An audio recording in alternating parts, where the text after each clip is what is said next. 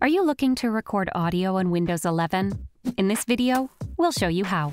Let's jump right in.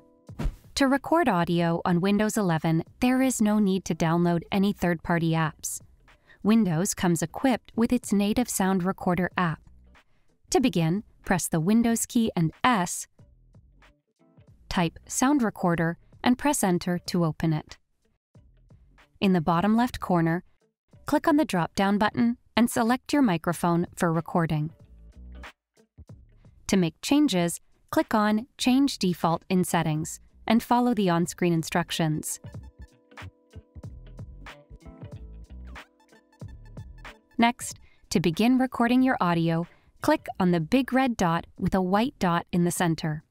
Once recording starts, you can pause and resume it by pressing the spacebar key. Once you're finished recording, press Escape to stop.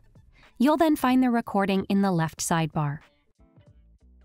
Right-click on it and select Show in Folder to rename and use it as needed.